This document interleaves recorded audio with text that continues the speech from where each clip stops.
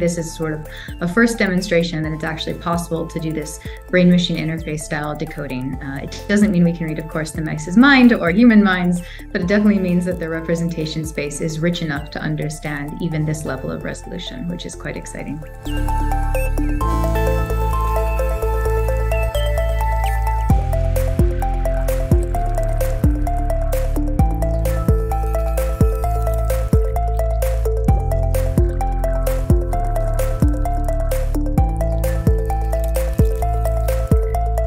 And if we can use these more powerful tools in the clinic, it could be used for things like visual neuroprosthetics, potentially restoring vision, or doing arm movements. So those patients that are paralyzed or want to restore, or even enhancement in this way.